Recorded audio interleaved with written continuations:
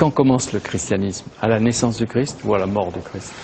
C'est une question qui a beaucoup travaillé tous les chrétiens. Alors on peut se dire ça commence à la naissance de Jésus, mais on ne sait pas quand il est né, donc ça tombe mal. C'est peut-être à sa mort, mais on ne sait pas non plus quand il est mort. On a une fourchette, mais on ne sait pas exactement quand il est mort.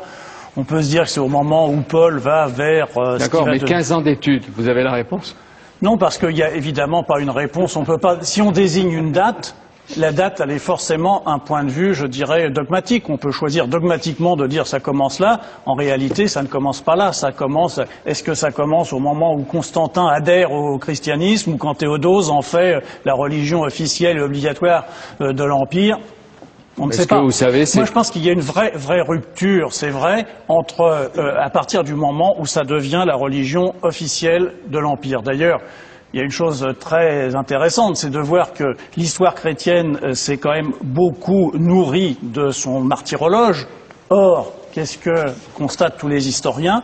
Il y a eu finalement assez peu de martyrs du temps des empereurs païens, enfin beaucoup moins que on l'a raconté ensuite, mais il y en a eu beaucoup plus à partir du moment où on est devenu la religion officielle et où de religion persécutée, on est devenu persécutrice. Alors là, il y a une rupture très forte et on a beaucoup cité la phrase célèbre d'Alfred Loisy qui disait « Jésus annonçait le royaume et c'est l'Église qui est venue ». Eh bien oui, la séparation entre les deux n'est pas simplement une coupure, je pense que c'est vraiment un gouffre. Vous dites le christianisme devient romain alors qu'il était jusque-là plus oriental qu'occidental. Et vous montrez qu'il y a 16 surprises qu'aurait Jésus s'il revenait sur Terre.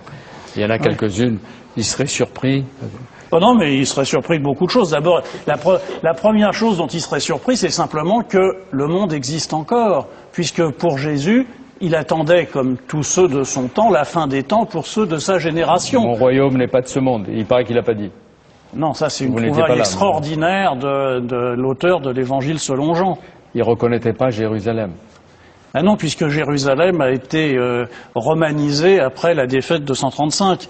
Enfin, il y a énormément de choses. Enfin, il ne reconnaîtrait pas qu'on le célèbre en image, il ne reconnaîtrait pas qu'on le prenne pour le Fils de Dieu, voire pour Dieu lui-même. Enfin, tout ça est absolument inconcevable dans la pensée. Il ne serait pas chrétien, quoi. Il ne l'a jamais été.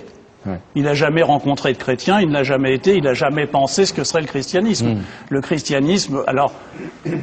Qu'est-ce qui a fait son succès? Les raisons sont multiples et très difficiles à en faire la liste complète, mais c'est certain que Jésus, lui, est resté juif de sa naissance à sa mort. Vous dites la première surprise, il ne pourrait pas lire la Bible parce qu'il parlait ni grec ni latin.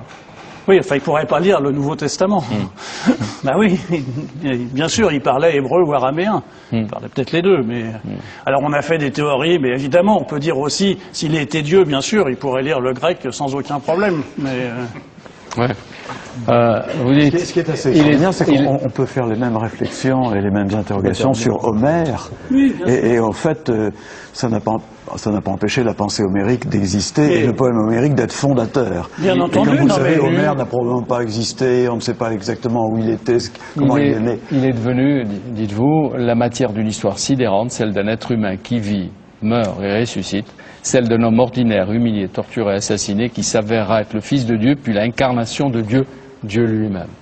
Oui, c'est le chemin que fera le christianisme, qui finira par reconnaître un individu, et ça sera, à ce moment-là, on passera de Jésus au Christ, c'est-à-dire de la personne historique sur laquelle il n'y a aucun doute, contrairement à Homère. On est certain que Jésus, en tant qu'individu, a existé. Ensuite, on a construit une figure théologique qui est le Christ, qui amènera notamment le premier concile œcuménique à Nicée, où il faudra savoir si le Christ et Dieu sont différents, s'il y a une hiérarchie, on finira par conclure qu'ils sont de même nature. Vous auriez aimé le rencontrer quand même?